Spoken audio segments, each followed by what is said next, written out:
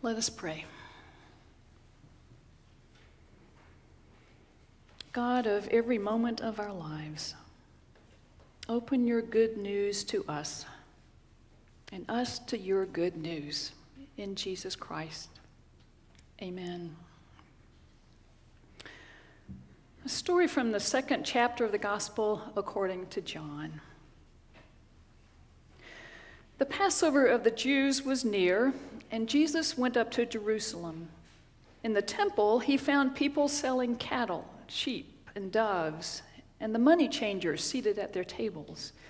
Making a whip of cords, he drove all of them out of the temple, both the sheep and the cattle.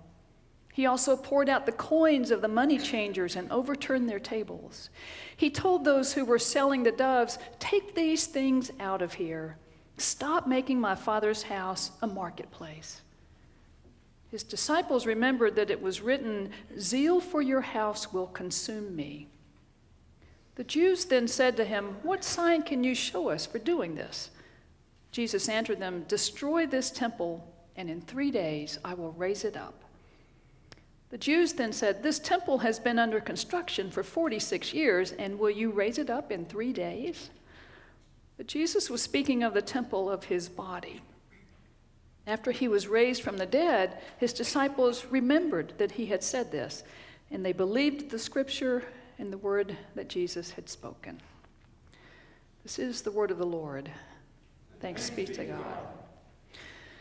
So I'm sure you've heard the story about the family heading out for their annual beach vacation. As with most annual beach vacations, they have a long drive ahead. And not far into the trip, and not unexpectedly, the kiddos in the back seat begin to get very, very whiny.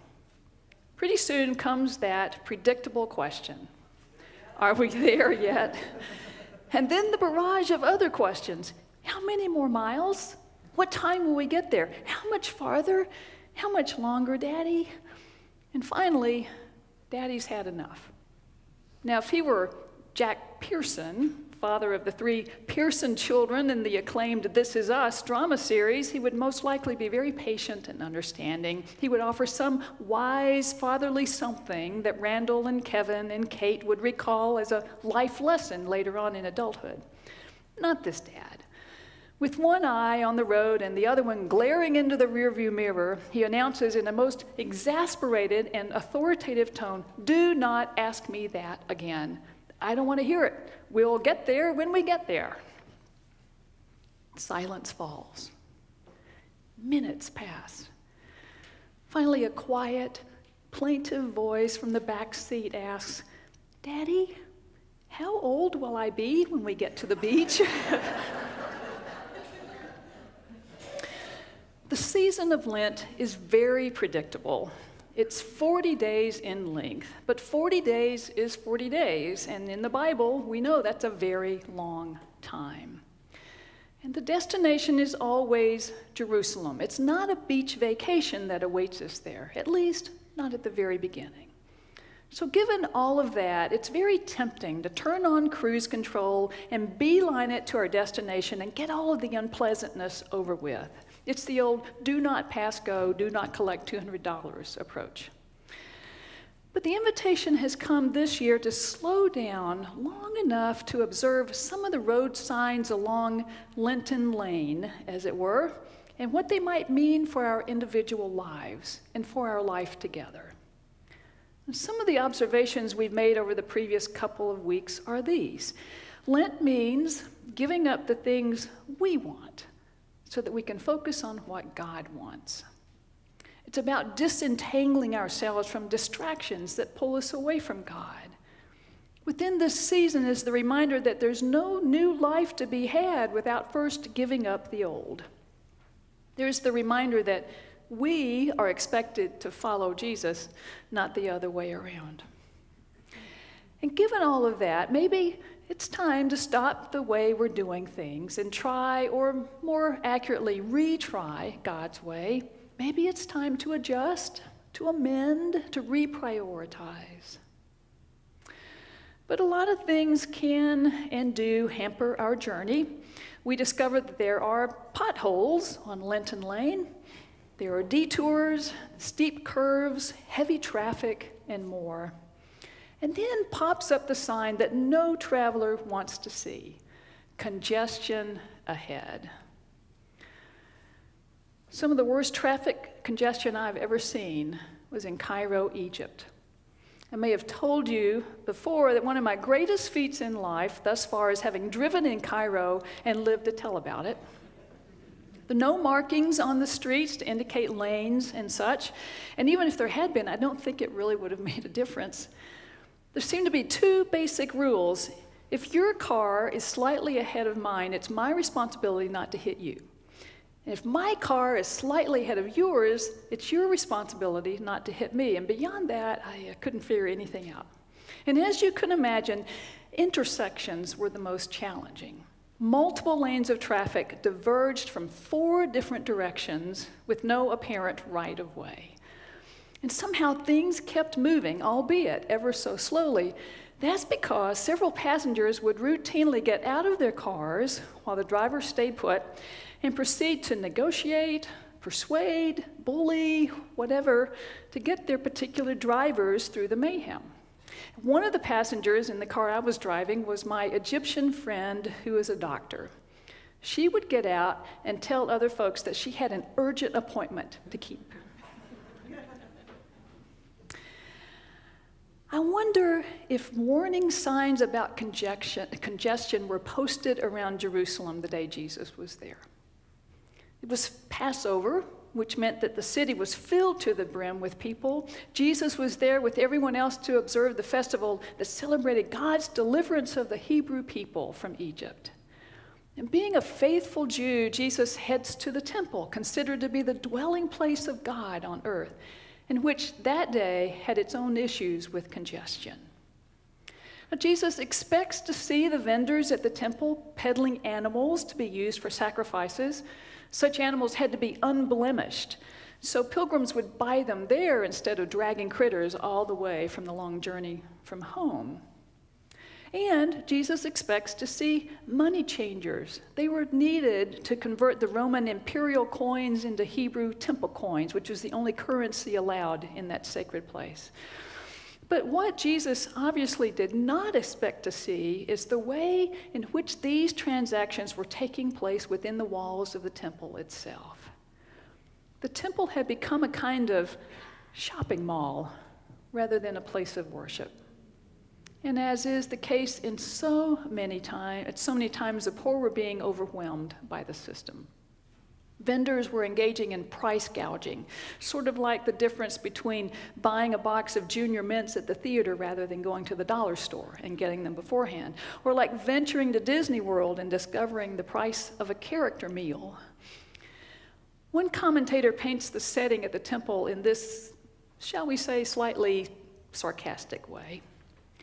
It's Passover week, and it's a mob scene. The temple is a tourist attraction, religion at its apex. Here are all the religious instincts of humanity on display.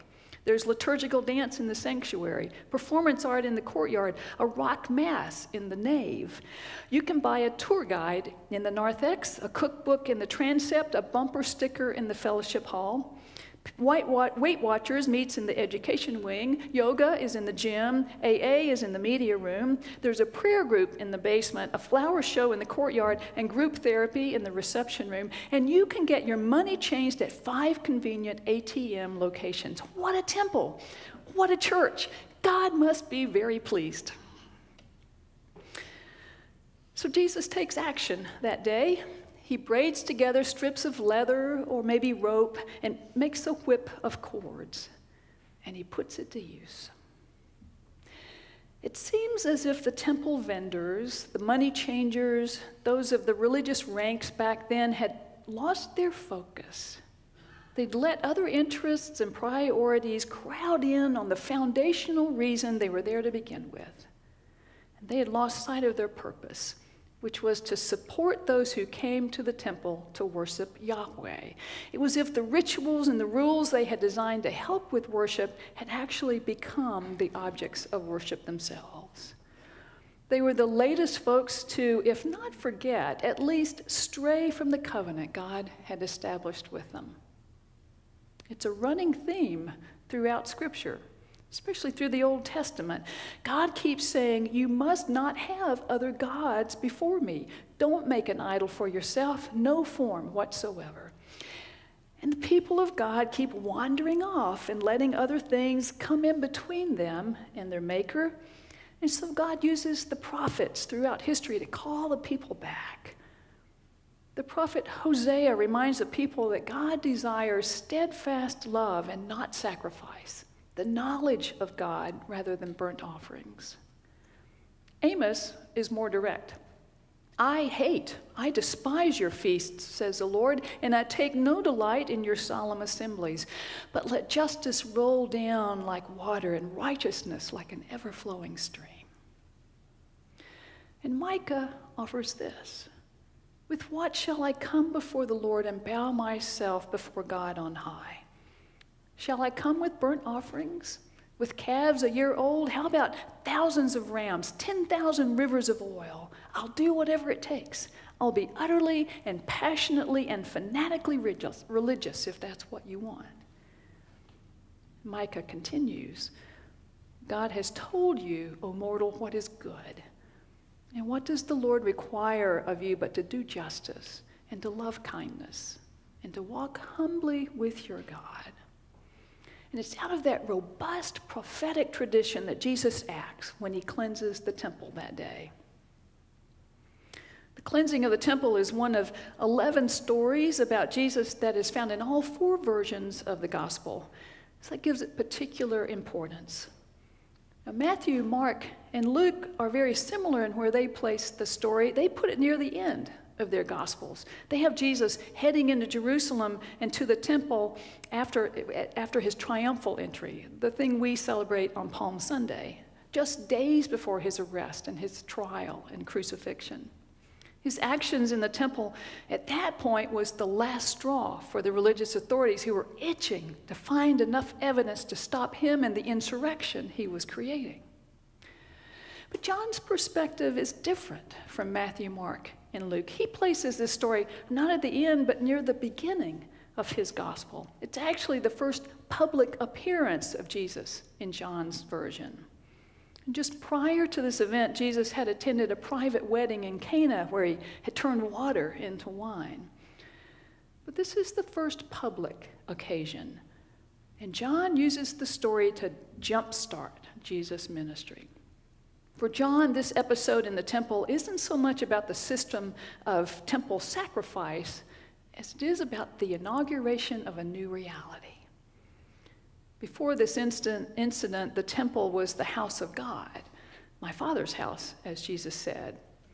And now, with bold decisiveness, Jesus is letting it be known that he is on the scene as a living temple.